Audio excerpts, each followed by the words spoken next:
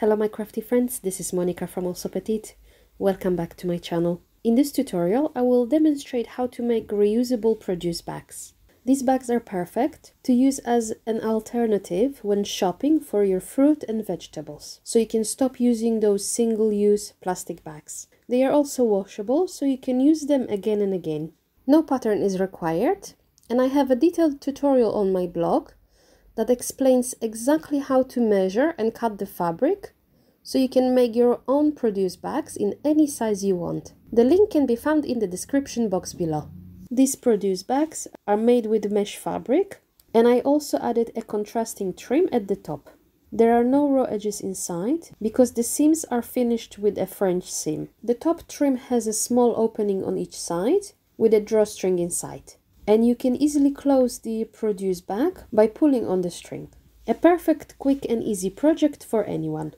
If you want to learn how to make your own reusable produce bags, then keep on watching. To complete today's project, you would need some mesh fabric and some quilting cotton,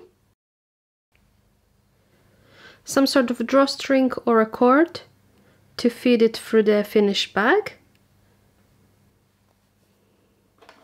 your favorite marking tool, snips and scissors, pins or clips to hold your fabric in place, a ruler to take some measurements, and a seam ripper just in case if something goes wrong. You would need to cut one main body from your mesh fabric, the size of which will depend on the size of your bag. I'm making the small size today. And you also need to cut 2 trim pieces from your cotton fabric. To start the project, go ahead and press one longer edge of the trim by 1 centimeter. Next, you're going to take one of the trims and we're going to mark 2 centimeters along the shorter edge on both sides.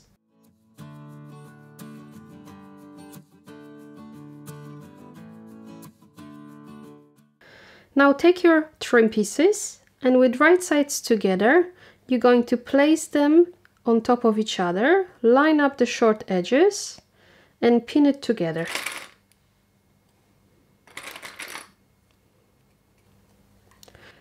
Make sure your folded sides are on the same side.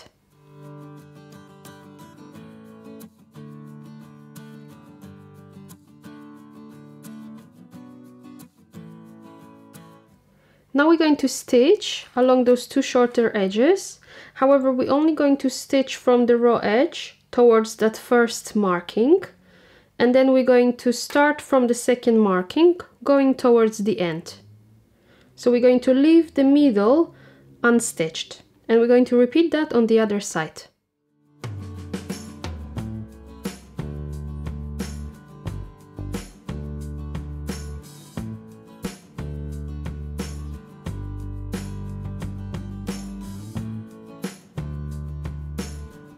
Once you've got that stitch down and you have the opening in the middle, you can take this to the pressing station, open the seams and press them flat.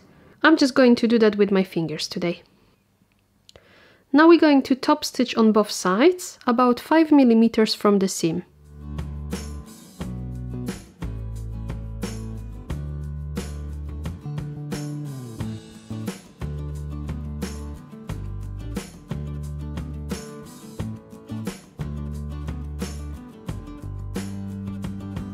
Take the main panel and fold it in half along the longer sides.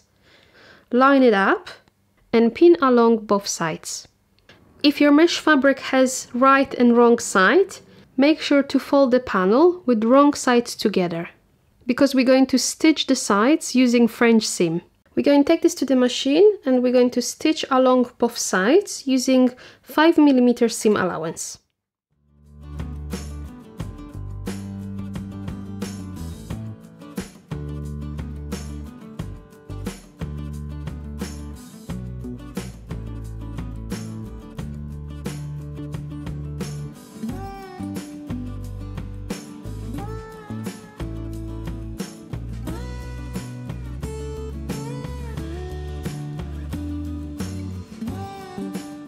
Once you've got the side stitched, you're going to turn the bag inside out, Make neat corners.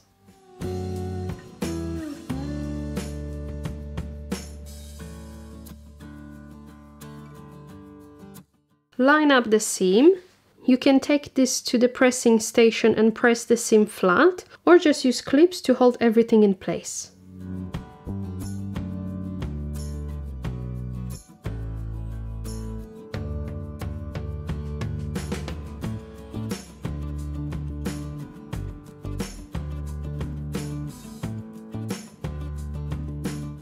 Again, we're going to stitch both sides, however now we're going to use 1 cm seam allowance, enclosing all the raw edges.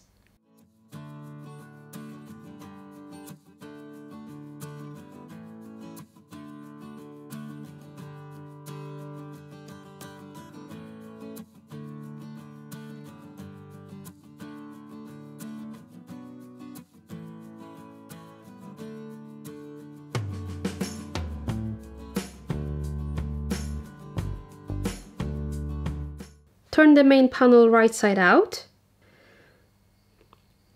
Take the trim and with right side facing inside of your bag, line up both seams and the top rim and pin everything together.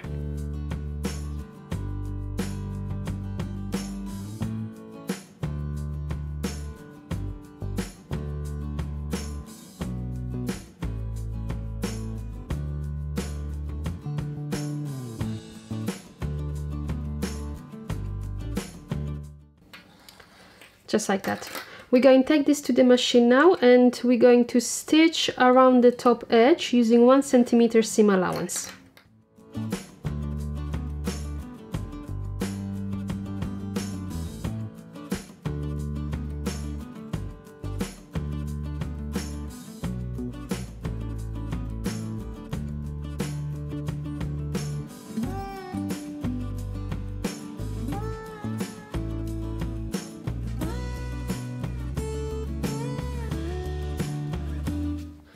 Okay, once you've got the top rim stitched, we're going to take the trim, pull it outside of the bag. You can press the seam towards the trim if you wish.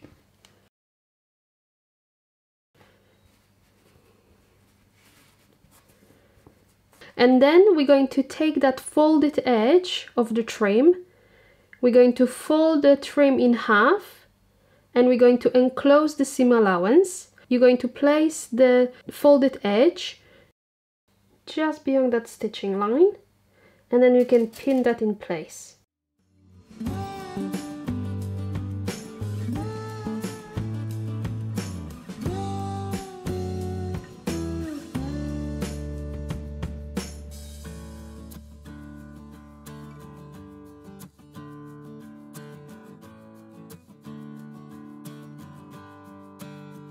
We're going to take this to the machine and we're going to top stitch the trim about 2 mm from the edge.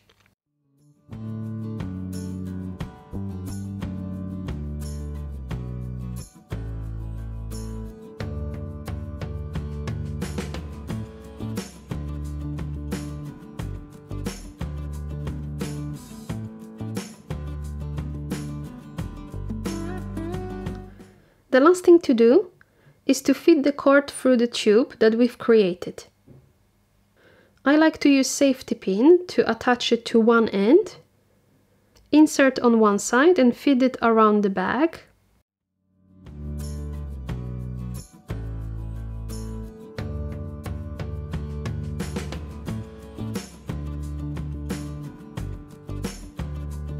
Tie a knot, take your other cord, and then you're going to feed it using the other opening.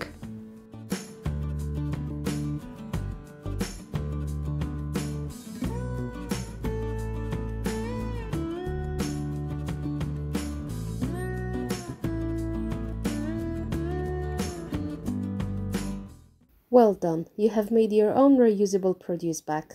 Hope you enjoyed this tutorial. Subscribe to my channel if you want to see more videos like this one from me in the future. See you next time. Stay crafty, friends.